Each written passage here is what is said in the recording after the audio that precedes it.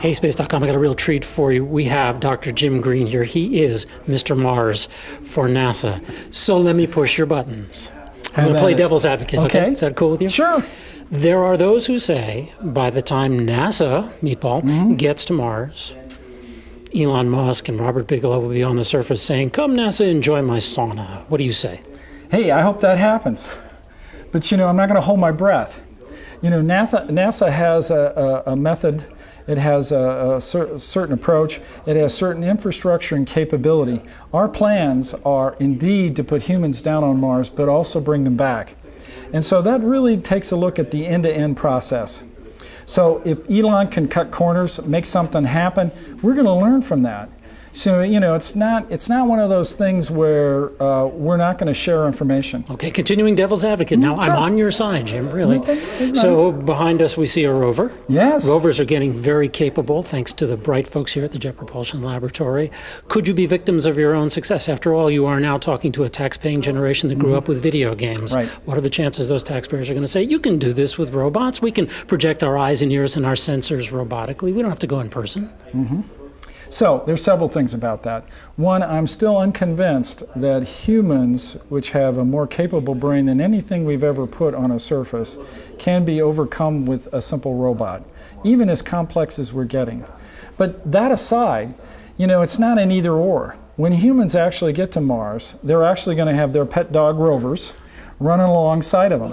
They're going to be able to take a core and they're going to be able to slip it in a slot, and they're going to be able to determine the mineralogy and a lot of characteristics about it, make decisions then by providing information to that astronaut. Oh, I don't want that, I want to go over here.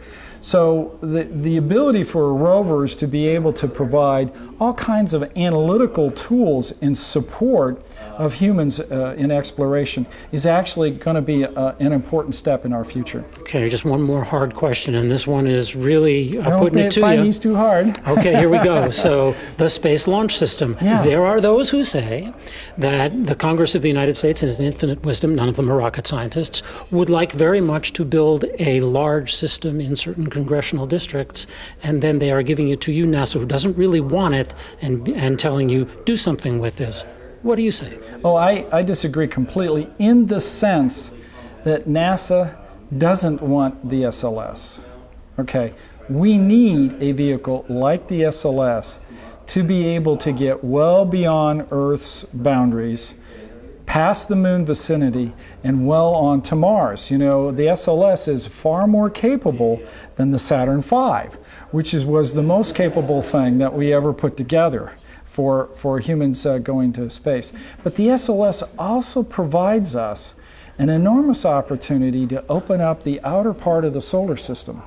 Now, you may not realize this, but we are going to Europa. Planetary Science has now gotten the approval from the President and the administration and funding from Congress to be able to go to Europa. And we can do that by a normal launch that does gravity swing-bys over and over again and taking 7 years to get there, or use an SLS and get there in a third of the time.